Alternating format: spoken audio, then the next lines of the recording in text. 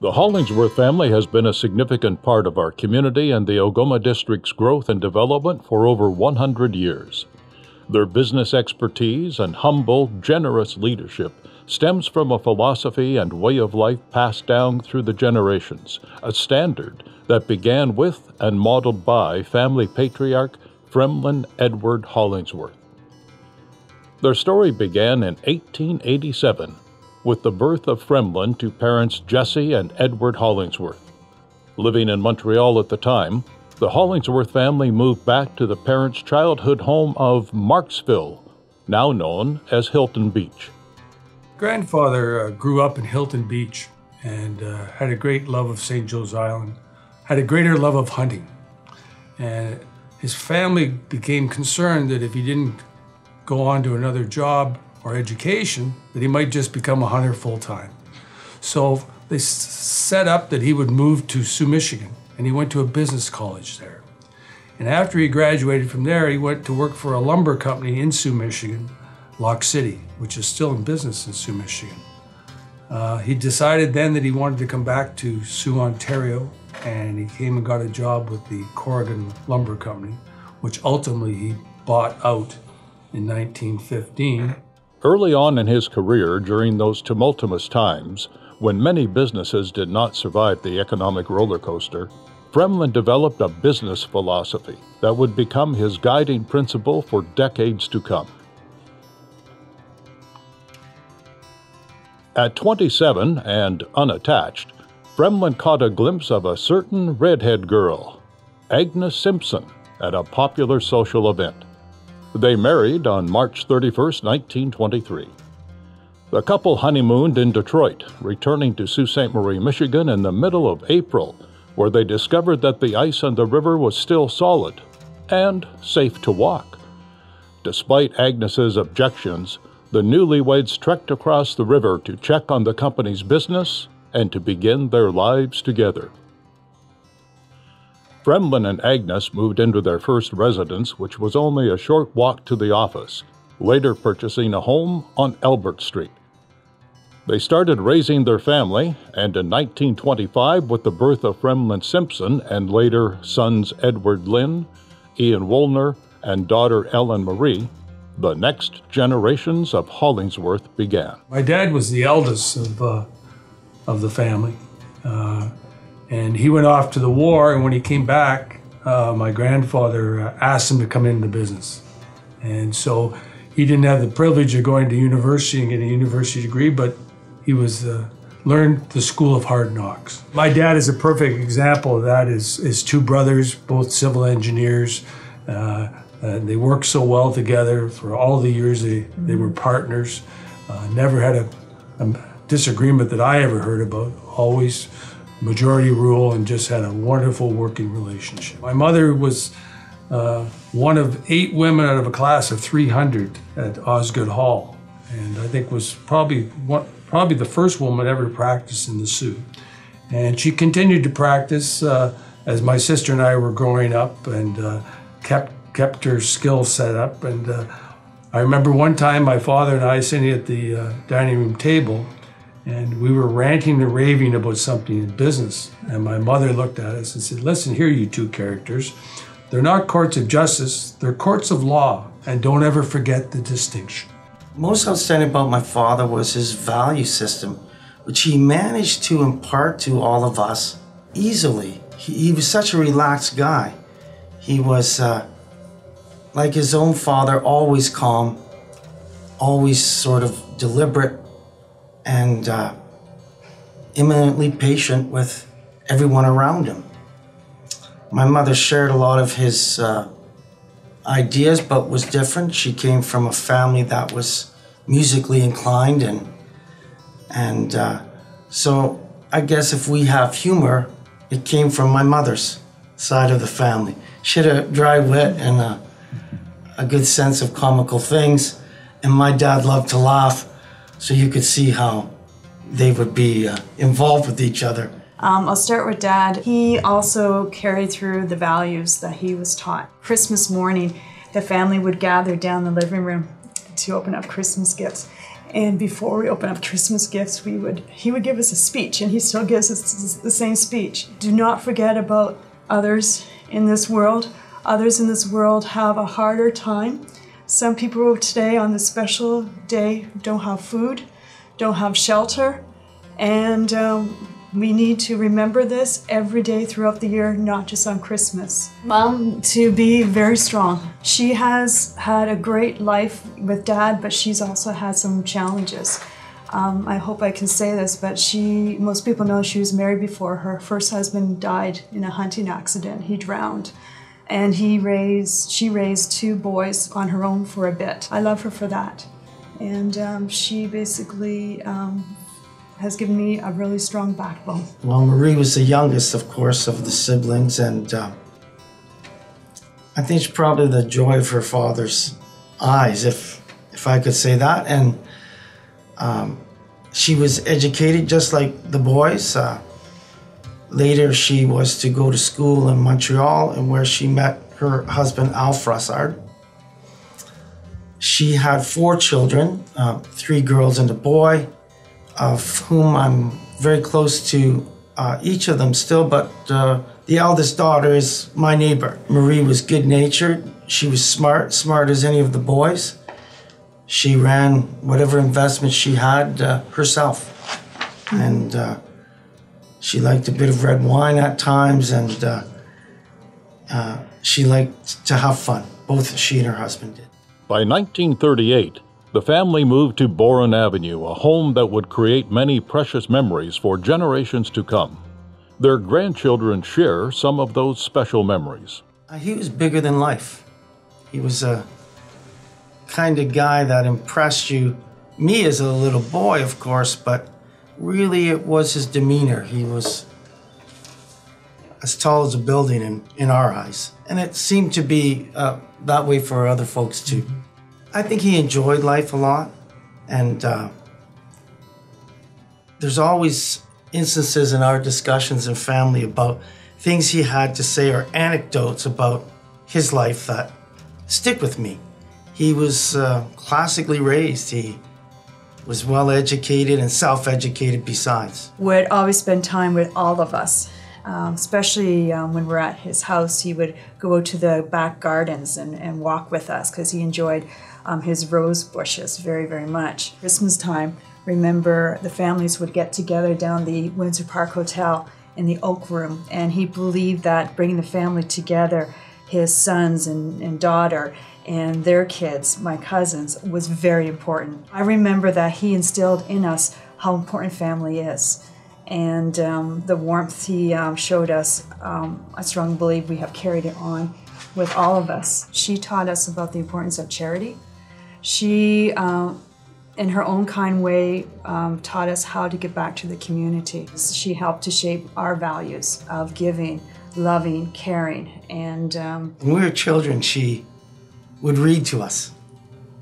And she'd read the same story over and over again. She had incredible patience, right? She just continued, and all of the kids in my family, I suppose the rest of you, remember that.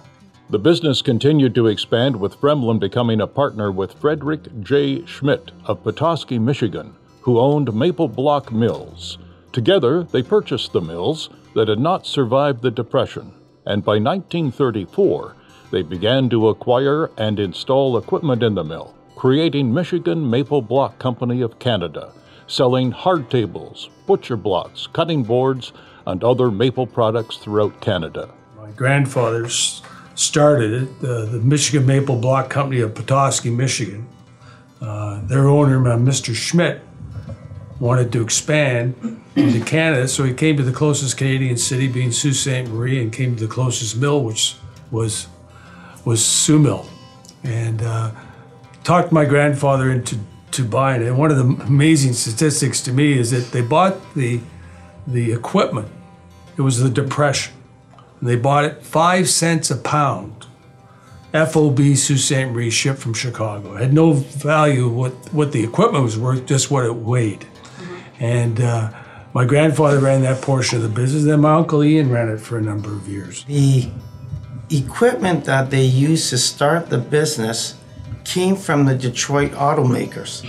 They were in those days phasing out the use of wood, and that's how we got a lot of the equipment for, that came, as John said, freighted to Sault Ste. Marie. And the second thing was that somewhere perhaps in the 80s, Ian and his wife went to the Smithsonian in Washington, and they were visiting a setup which was apparently a turn-of-the-century millwork operation. And he came back and he said something like, well, we're still using some of that equipment in Michigan Maple.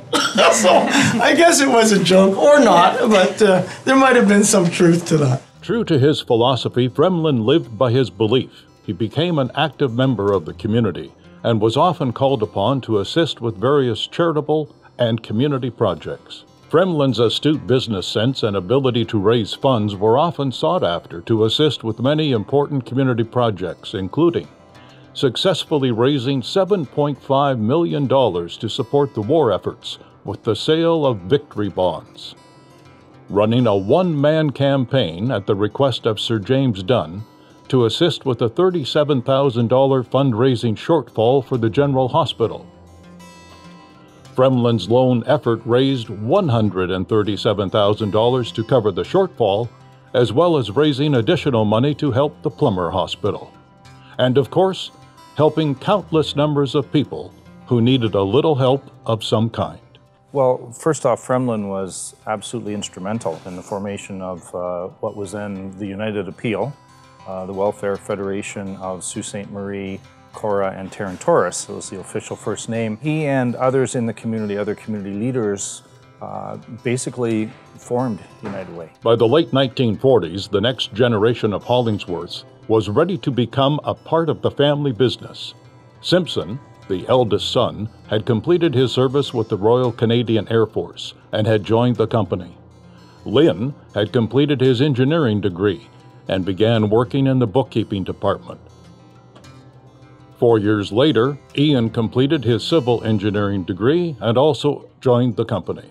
With all three sons actively engaged in the family business, by 1952, Fremlin was ready to retire and to begin his next career as president of Great Lakes Power, a role he held for the next 19 years. Simpson was the first of the next generation to take over the role as president of Sioux Mill and Lumber Company, followed by each of his brothers in the late 1980s and early 1990s. Each of the sons took responsibility for an area of the family business. Simpson overseeing the retail side, Lynn the property and building division, and Ian taking oversight of the mills, including Michigan Maple Block Company. The business continued to flourish and grow under the leadership of the next generation. The retail store on North Street was remodeled. Downey Building Supplies was acquired. The mill on North Street that handmade trusses moved to Sackville Road. Sioux Mill and Lumber Company purchased stores in Wawa and operated a lumber supply company until 1990. With the second boom in the uranium mines, in 1974, they opened a store in Elliott Lake, which they continue to operate today. In the early 70s, a second retail store was opened at the corner of Sackville Road and Second Line. The new location allowed the growth of services including installation and sales departments. Home building grew in the 1950s, 60s, and 70s. The Hollingsworth family developed residential homes in the Fort Creek area, Allworth Place, Broadview Gardens, Kensington Gardens, and State Streets. The Hollingsworth family and the Myers family go way back. My dad was a railroader, and as a young man, 36 years of age, he lost his arm on a railroad accident. He came back to Sault Ste. Marie after spending 6 months in Sunnybrook Hospital and rehab in Toronto. And he started a business. He started a little grocery store. He had a little bit of insurance money, and it's a store that still exists up on Upper Peoples Road. I think it's called Our Place.